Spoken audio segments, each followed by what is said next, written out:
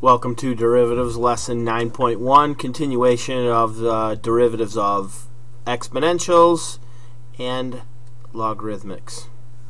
Alright, so first thing here I'd like you to do is I'd like you to rewrite that as the sum of two logarithms. So go ahead and do that, I dare you. And there are the two sums of logarithms.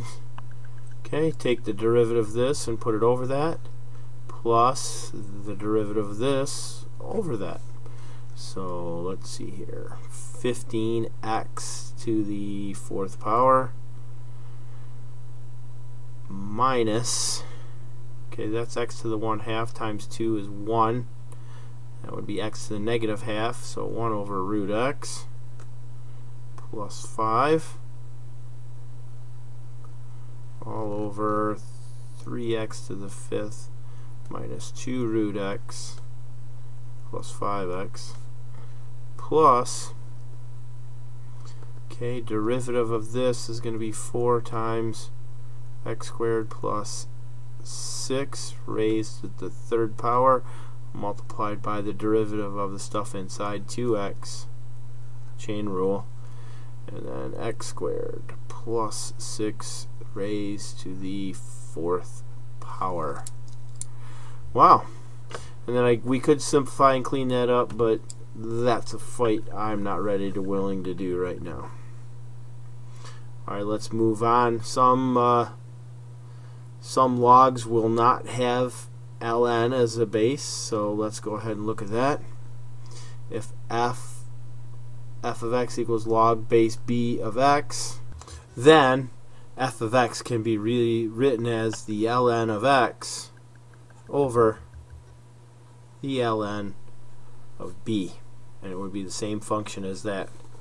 Okay, how about if it's log base b of some function of x?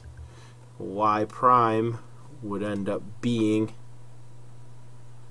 g prime of x over ln of the base times g of x.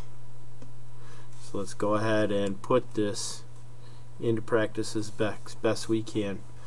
What is the log base 5 of 2x squared? That would be the derivative of 2x squared, 4x, over the ln of 5 times 2x squared, and I think we can cancel out a 2. We can cancel out an x and an x, so y prime would equal 2 over x ln of 5. And this last logarithmic function, I'm going to let you try to do that on your own. Remember that when you try to take the derivative of the stuff inside this natural log, sorry, this log, it's not a natural log, you'll have to do a product rule. And yeah, good luck with that. This will conclude Derivatives 9.1, derivatives of exponential functions and logarithmic functions.